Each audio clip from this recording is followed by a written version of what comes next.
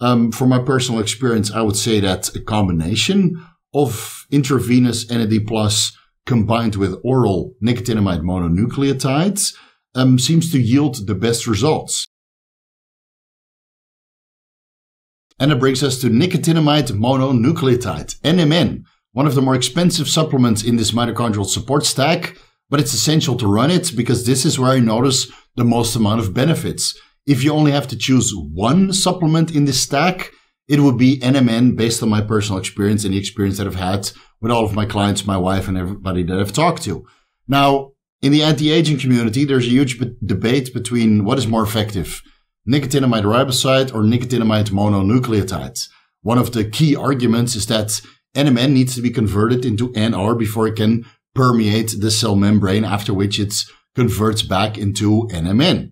That's because the structure is actually quite similar. NMN has an added phosphate group compared to NR, which increases its molecular size.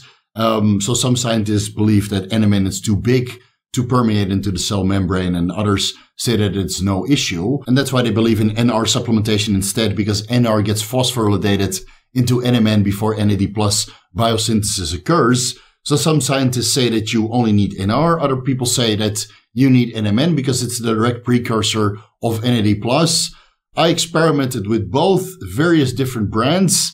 Every time I took NR up to 1200 milligrams per day, I got a minute effect compared to a low dose of NMN. Now I've supplemented between 250 to 1000 milligrams of NMN per day. That's either with NAD+ administrations or without it.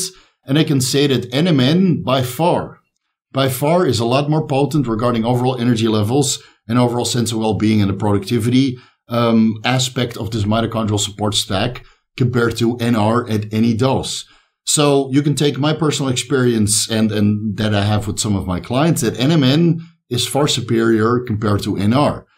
Again, this NMN, NR, and NAD+ field of anti-aging is a huge minefield, I would say. A lot of hidden agendas, a lot of these anti-aging clinics which have their own preferred practice because they can mark up the NMN or the NR or the NAD+ quite substantially. Luckily, NMN is at least available as a supplement, but NAD+, which we'll get into a little bit later, that's very hard to come by and ridiculously expensive. So if you can't afford NAD+, a higher dose of nicotinamide mononucleotide, upwards of 1000 milligrams per day, is certainly going to be beneficial. Now, NMN is a nucleotide derived from nicotinamide riboside or vitamin B3 niacin. Apparently, NMN converts into NAD+ within minutes of ingestion, so multiple doses per day are generally recommended. Personally, I take 175 milligrams NMN with each meal over the day. And if you decide to go with, it can actually afford intravenous NAD+ administrations on a weekly basis, or you have access to MOD-C, which is the mitochondrial-derived peptide, which we'll discuss in this video, or 5-amino-1-MQ, which is a nicotinamide N-methyltransferase inhibitor, which prevents the breakdown of nicotinamides, so the NAD salvage pathway stays sustained. If you can combine all of these, you'll need less nicotinamide mononucleotides compared to running NMN solo. So the daily dosages of NMN could range anywhere between 500 milligrams to 1000 milligrams. I even know people that run 2000 milligrams NMN per day because that's their sweet spot. Again, they don't take NAD+, MOD-C, or 5-amino-1-MQ. So throughout this entire process, you'll have to experiment a little bit either with NMN, building up the dosages, then maybe switching for NR further down the line and see which dose and which compound actually gives you the best effect. I would advise still everybody to supplement with a B50 vitamin complex to get adequate amounts of B vitamins in, because you need these B vitamins to help with carbohydrate, fat, and protein metabolism, which ultimately contribute or require NAD+ to fulfill all of the biological functions that contribute to overall energy levels and sense of well-being. So again, a little bit of experimentation is required here or there. It's going to cost you a decent amount of money to actually figure that out. But once you figure it out, all you need to do is follow that protocol through, and you should feel pretty freaking good the entire duration that you're running this mitochondrial support stack. These supplements are purely there to increase NAD+ levels. So that also means you need to increase your overall antioxidant profile. You can do that with injectable glutathione or N-acetylcysteine, which converts into glutathione downstream. You can combine that with SAMe, S-adenosyl L-methionine, which is a supplement that increases glutathione content within the liver specifically.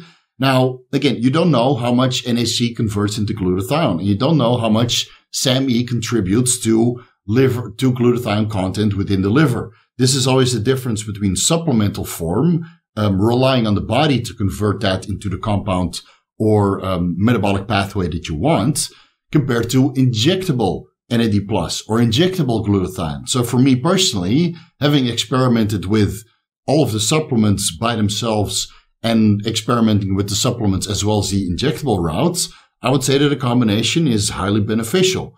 But of course, that's not for everybody, because not everybody wants to inject intravenous NAD+ or intravenous injectable glutathione or subcutaneous carnitine or MOTS-C, which we'll discuss a little bit later.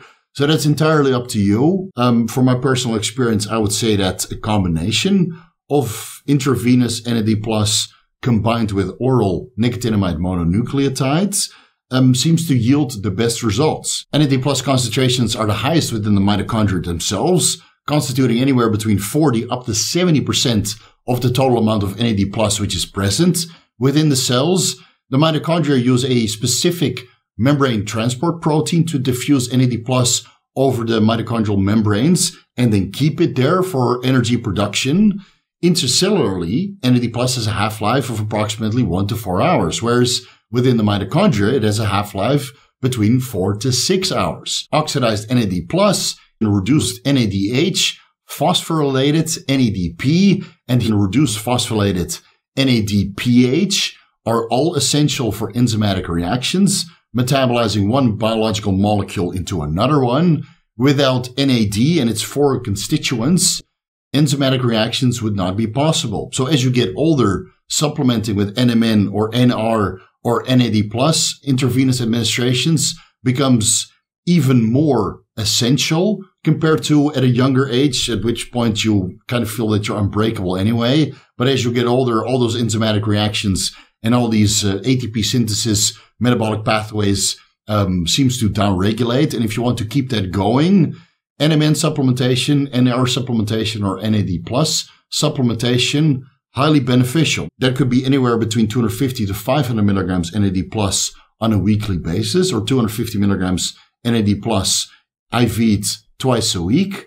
On the lower end, you could even do 125 milligrams NAD+ intravenously once or twice per week. That's already better compared to taking nicotinamide mononucleotide in supplemental form at very high dosages, let's say 1,000 milligrams to 2,000 milligrams per day.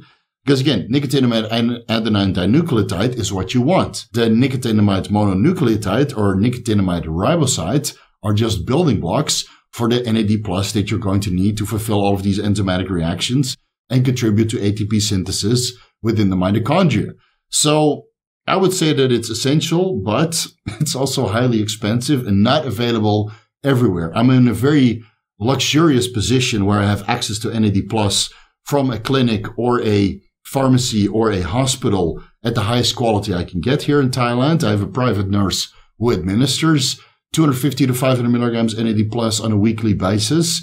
But again, if you have to go to an anti-aging clinic or a hospital to get this done, you might get set back between $150 to $250 per administration. Now, that usually includes the service, the 500 milliliters normal saline solution, and all of the injection material that you're going to need for IV administrations. Many of the clinics, as what I do myself, I combine NAD+ with injectable glutathione or amino acids, vitamin C, B vitamins.